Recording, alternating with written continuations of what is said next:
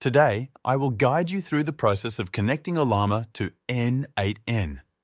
This tutorial will focus only on how to set up the connection from n8n's side, so you can send requests to Ollama's API and get responses inside your workflows.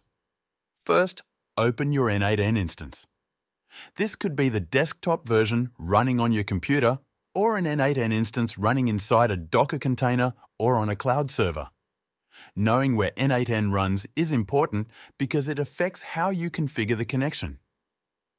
Next, add a new HTTP request node to your workflow. This node will send data to Ollama's API to generate text based on your prompt. In the HTTP request node, set the method to post. The URL depends on where your n8n runs.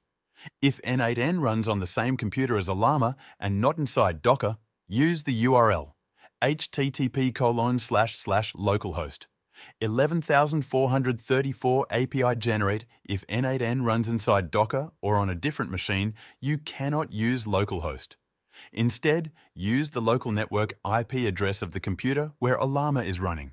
For example, http://192.168.100.62 11,434 API generate.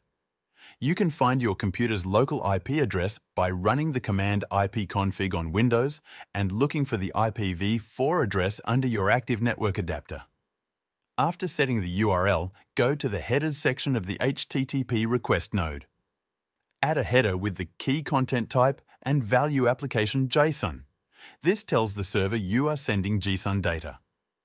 Now, set the body of the HTTP request node. Choose the option to send raw data and select JSON as the format. Paste the following JSON into the body. This JSON tells Ollama which model to use, what prompt to process, and whether to stream the response. Once you have completed these settings, save the HTTP request node and execute it. If the connection is successful, you will receive a response containing the generated text from Ollama. If the request fails, or you get a connection refused error, check these points. Make sure Ollama is running on your computer. Confirm you used the correct IP address or local host depending on where n8n runs. If you are using Docker or cloud, ensure the network allows connections to port 11434. Check that your firewall or antivirus is not blocking the connection. By properly configuring the HTTP request node with the correct URL, headers, and body, you enable n8n to communicate with Ollama's API and use its AI models in your workflows. This connection lets you automate tasks that need AI-generated text, such as creating replies, generating content, or running AI-powered logic in n8n.